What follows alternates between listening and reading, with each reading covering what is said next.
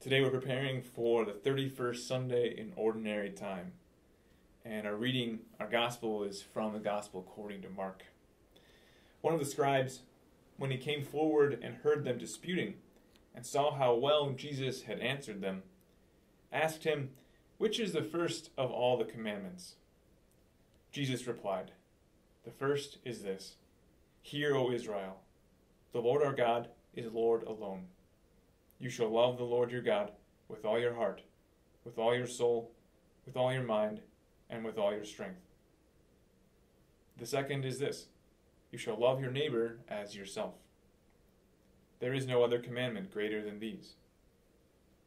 The scribe said to him, "Well said, teacher. You are right in saying he is one, and there is no other than he.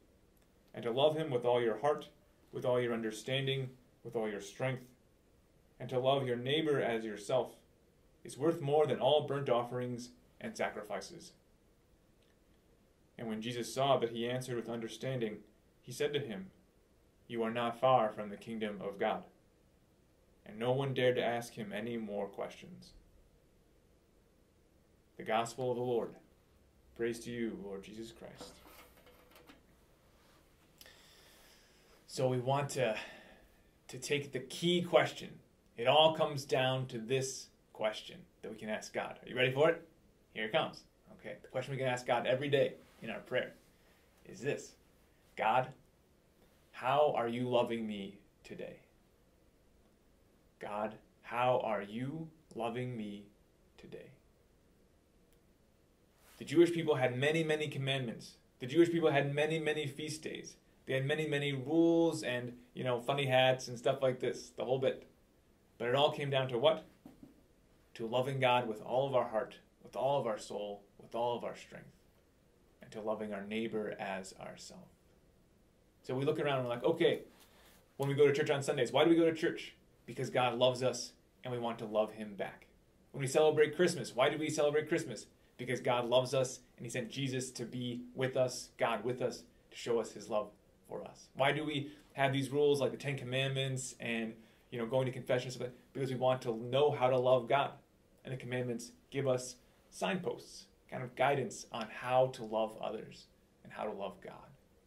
At the end of the day, it all comes down to this one thing. How is God loving me? And how can I love God back in return? And one of the ways that God wants us to love him in return is by loving those people around us. So when we take out the trash for our mom and dad, when we help with the dishes, when we mow the lawn, all these different things, those are all ways that we show what? Show our love for them. When we exercise, when we learn things, we're showing our love for God, and we're showing also our love for ourselves. Because God, who loves us, also wants us to love others, and also wants us to love ourselves. That's what God is creating in all of us. This communion, this community of people who know how to love each other and know how to love God. And when they asked Jesus, God himself, God present, incarnate with us, what does it all come down to? He said this: to love the Lord your God with all your strength, with all your heart, with all your mind, to love your neighbor as yourself. That's what it comes down to. Time to get back to the basics. How do we love God? How is God loving us? And how can we love others that he has placed in our lives? God bless you, and have a good 31st Sunday in Ordinary Time.